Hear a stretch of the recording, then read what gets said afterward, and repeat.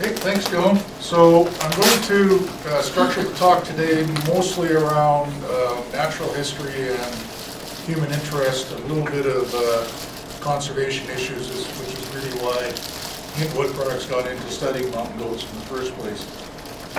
Personal background, before I came to Alberta some 24 years ago, I lived in BC and used to spend a lot of time hunting these guys. The goat parts over there on the table. The reason I hunted them, I guess, is I believe that time spent where goats live is time well spent, and you can't really go wrong crawling around on cliffs where there's mountain goats. And then after I came to Alberta and we discovered that we had, well, it wasn't discovery, we already knew that there was a canyon-dwelling herd of mountain goats on our forest management area. We got involved with that because we were interested in long-term conservation of the goats and being able to harvest in the areas surrounding the canyon. So I'll just jump right in. Not all of these photos are mine, and generally the slightly fuzzy ones aren't, the sharper ones are. I tried as much as I could to collect pictures that would show a little bit about this critter, this amazing critter. Oreamnos americanus, it's the only representative of its genus anywhere in the world. It's not really closely related to anything else. The closest relatives are in Europe, the Chamois, but it really doesn't have any close modern relatives. It's sort of related to antelopes, it's sort of related to goats, but it's neither an antelope nor a goat. Amnos in Greek means lamb, so that's where the original name came from, because they thought it might have been related to sheep at the time. These critters are adapted to life in the clouds, life higher than any other large animal in North America, very steep terrain. Their long white coats make them very well adapted to winter conditions. They're able to survive cold and other winter conditions that no other animal can survive, and in fact that probably limits their range in North America. They're not found where it gets too hot. They're the alpine specialist, superb amongst North American animals, and probably can go up against any critter in the world in terms of their acrobatic and rock climbing abilities.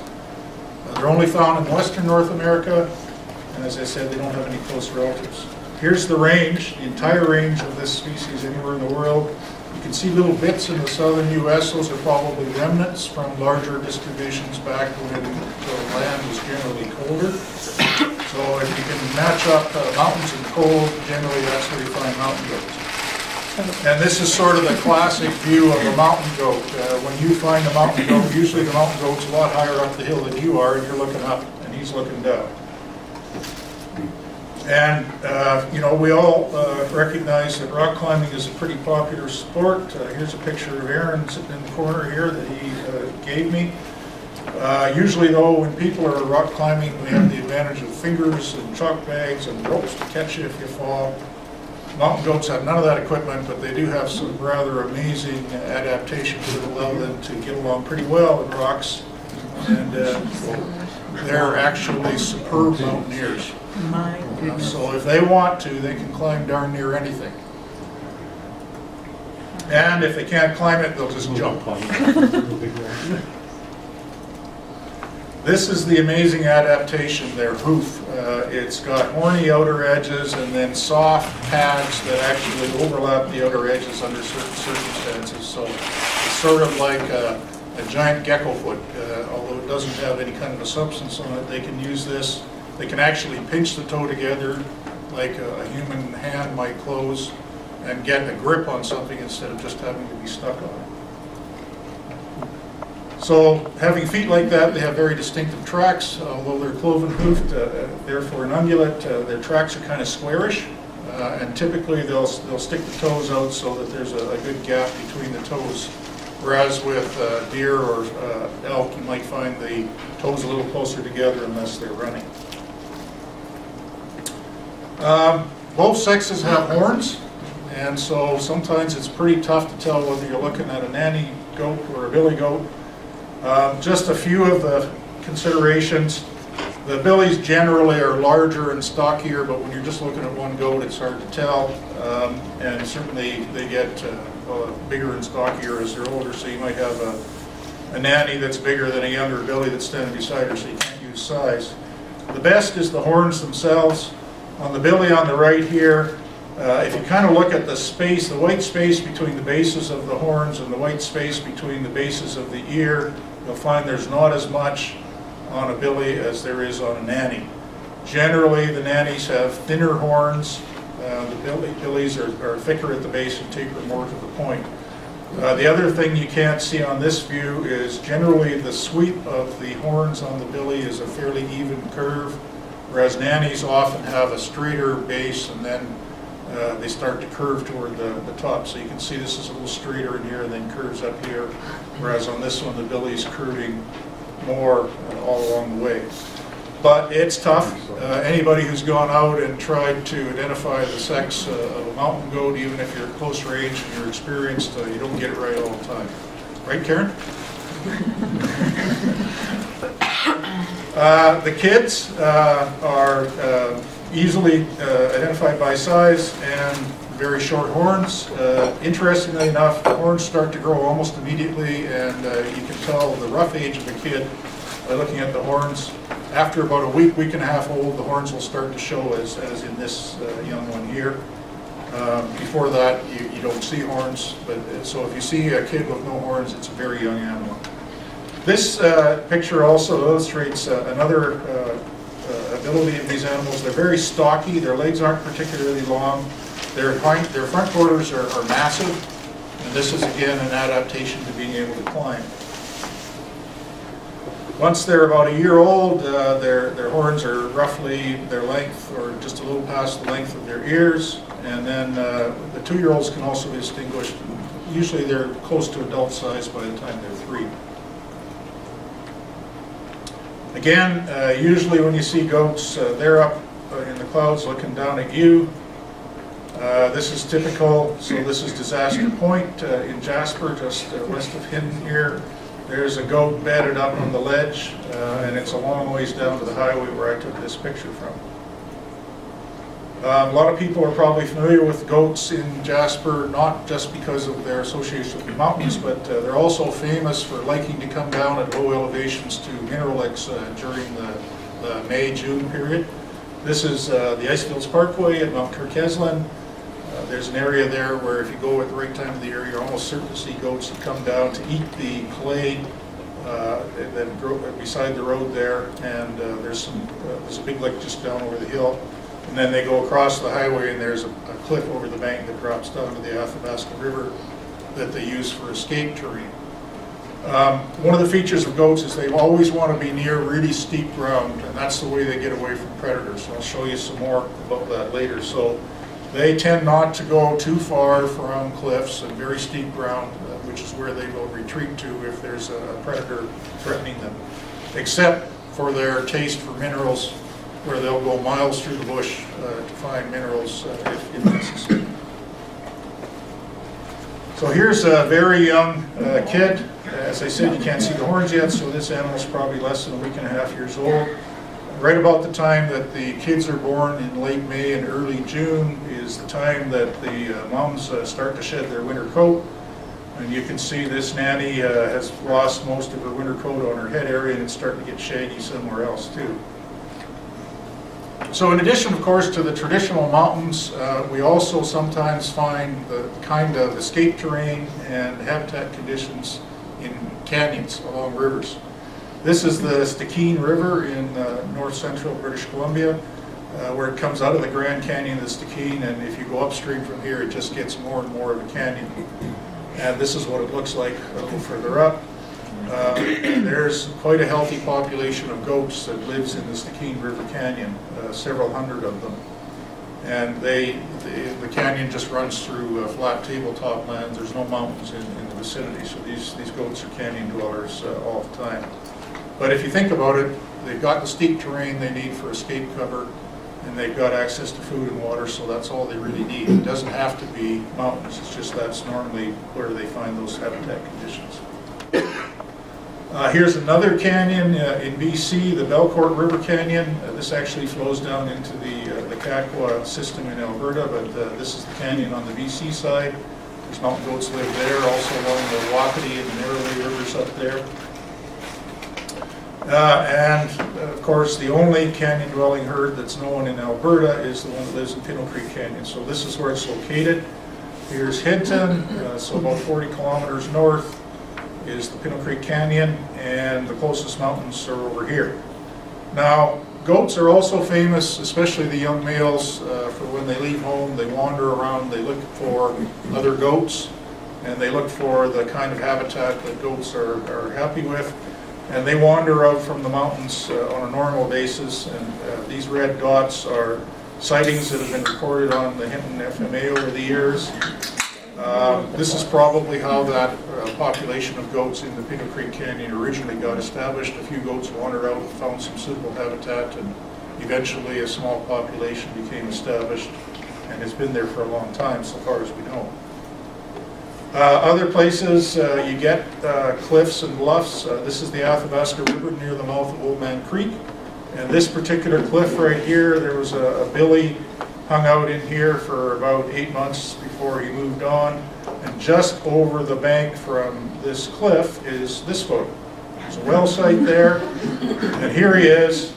And as I said, goats like escape terrain. Well, instead of going down to the left over the bank to that cliff I showed you in the previous picture, when this goat was threatened, he climbed up on top of the buildings.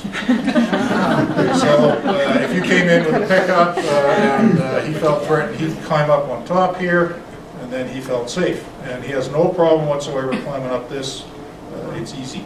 And actually what he did was he hopped up this and then walked along that, hopped on this, and then hopped on this. And came in once hoping to see him, and there was fresh snow on the well site, and there was all kinds of wolf tracks in the snow, and he was up on top of the building. Unfortunately, I didn't have my camera that day. Here's a couple of goats along a pipeline right away just south of the Berlin River a few years ago. One of our summer students took this photo, so they do wander around looking for suitable habitat near escape terrain. This is a south to north looking view of the Pinto Creek Canyon. That's probably about a 10 or 12 kilometer stretch. It doesn't look like traditional goat habitat. There's just a series of disjunct cliffs, and but that's enough to support this population, and has been for quite a while. This is the history. So far as we know, at least back to the 1940s, they've been there. The original Hinton Wood Products reserve area was established in 1976, just a 600 hectare area around the canyon. There was early oil and gas exploration and some research done in the 80s. And then we expanded it to a special management area in 94, started looking at research on the goats back then too, so about 15 years ago. We had a master's student named Georgie Harrison come in from UNBC in Prince George, and she did her master's thesis on these goats. We started doing harvesting in the 1 kilometer area surrounding the goats back in 1996, or no, outside the 1 kilometer area in 96. Increased the reserve area around the goats to 780 hectares in 99, and then in 2000 we nominated the whole area as a protected area under the Alberta Special Places Program. So the Pinto Creek Canyon Natural Area was established in 2000.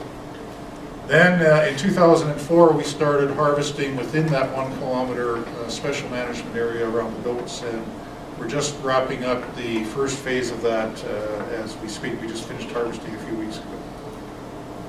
So here's the Pinto Creek Canyon. This is cliff C9, and this is typical. This is one of the larger cliffs. So you might often find the goats down at the base of the cliff, or up on top, or in the forest immediately adjacent. They don't generally wander too far from the cliffs except when they're moving between cliffs. Pinto Creek is right at the base where the snow is here, so that's how close this cliff is to the creek. So some of the potential management issues were habitat related. What's going to happen to the area if mountain pine beetle kills most of the pine in the protected area? What would happen if a forest fire went through there? what would happen if we were doing harvesting in the special management area outside the protected area. Concerns particularly related to sensory disturbance, so the noise and of the operations, would that disturb the goats?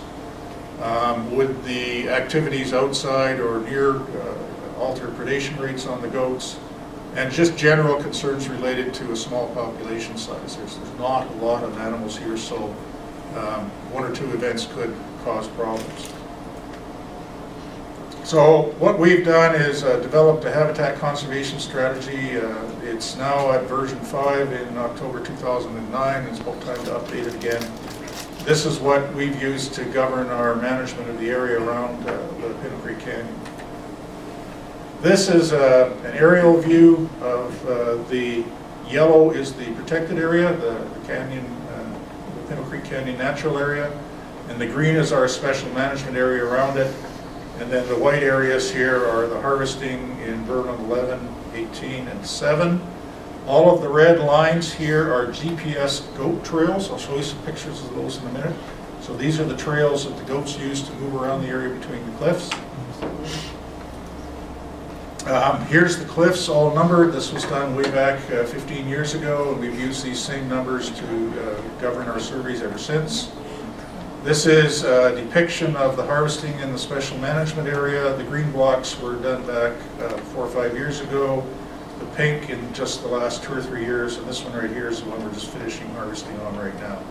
When we're done with this round, we'll check to see if the goats are okay, and then we'll be proposing some more activity within this yellow area as part of a new forest management plan, which is due in 2014. Here's a 2010 air photo, so you can see the recent blocks right in here. All of these colored lines are the survey routes that we use when we're in there trying to do a survey to find out where the goats are and how many there are in any particular year. The way we do the surveys, Georgie Harrison had a bunch of remote cameras set up. So here's a camera on a tree, a couple of goats taking their own picture. We also collect goat hair, which for a couple of times we used to extract DNA so that we could match up DNA from individual goats with the minimum total count that we got from surveys. That's simply, we do a number of surveys every year, and we add up the maximum we see in any age class and sex category. So we'll add up which survey had the most number of kids, and we'll say, well, there were at least that many kids this year. Which survey had the most number of billies, there were at least that billies, and then we get a minimum total count. So it's a minimum estimate of how many there were there, but it isn't necessarily the estimate of how many there were there. We don't know exactly how many there were there, but as you'll see from a chart here in a minute, they match up pretty well.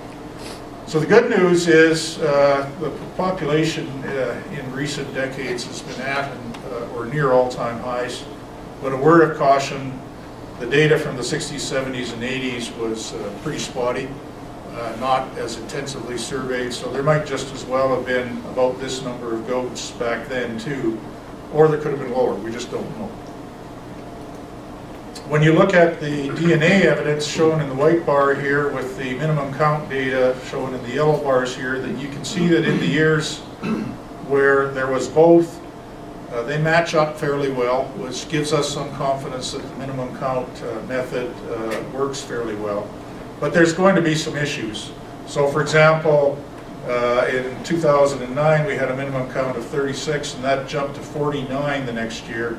I don't believe that 13 goats suddenly appeared. I suspect that the number in 09 was probably higher. We just didn't detect as many as we did the next year. And same in 2011, it looks like it's way down, but only did 2 surveys last year, unfortunately. And the one time I did the survey, there were 2 good-sized groups of goats right there, fresh. I could smell them, but I never saw them, so I missed them. So last year's total is, I'm very confident, an underestimate, but what it tells me is I've got to get out there this year and see if I can get that bar back up.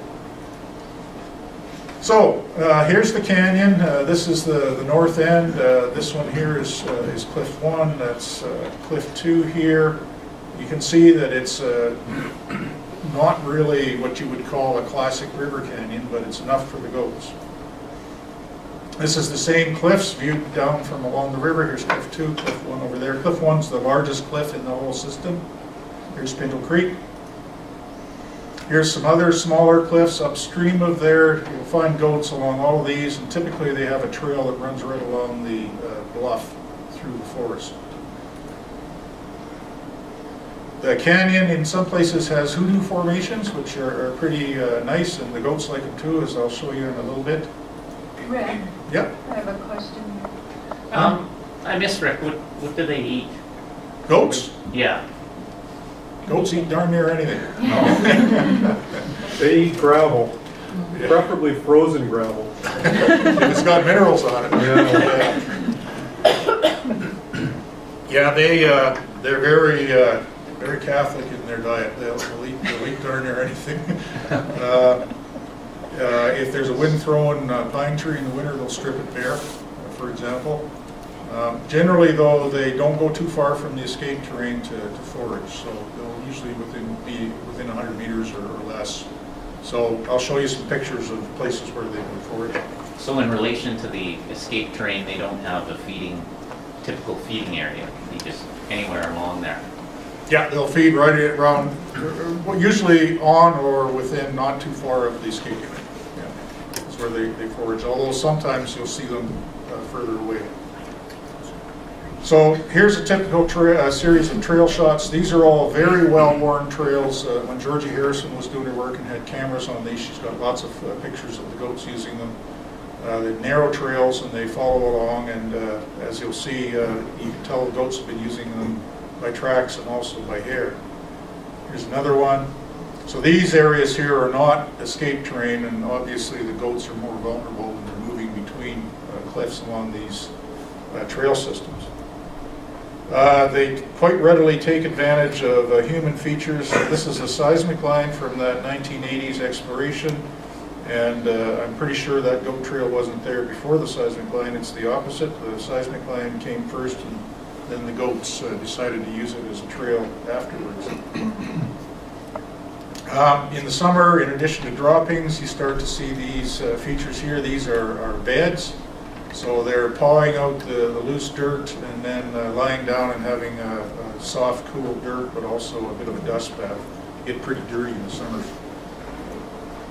This is just above one of the cliffs in the late winter, and you can see that there's not a lot left there to eat. They ate most of everything that was close by to the cliff. Now you'll get a green flush of vegetation again next year, but at the end of the winter, most of the groceries close to the cliffs have been eaten. So long at the end of the winter, you're still going to find groups of goats. They have a social structure that is female dominated. So the females, young goats and kids will normally be in small groups, and the billies get kicked out on their own or with a buddy, and the only time there's interaction between the adult females and the adult males is during the breeding season, and even then the females dominate the males. So the nanny had better like her suitor, or else there isn't going to be a tryst. So as I said, right around the end of May, early June is when the nannies will go off by themselves and have their kids in a secluded location. This one's not very old, you can't see any horns yet. And nanny hasn't really started to shed yet. So right about the time that the kids are born is when the shedding activity starts. And here's another. The kid's not very old. Nanny's lost all her winter fur off her face. The kids start climbing right away, and mom's a good place to practice, nice soft. And pretty soon, within a week or two, even though they're still being nursed, they'll be on to green food. And you can see the aspen is just leafing out here, so this kid's not very old.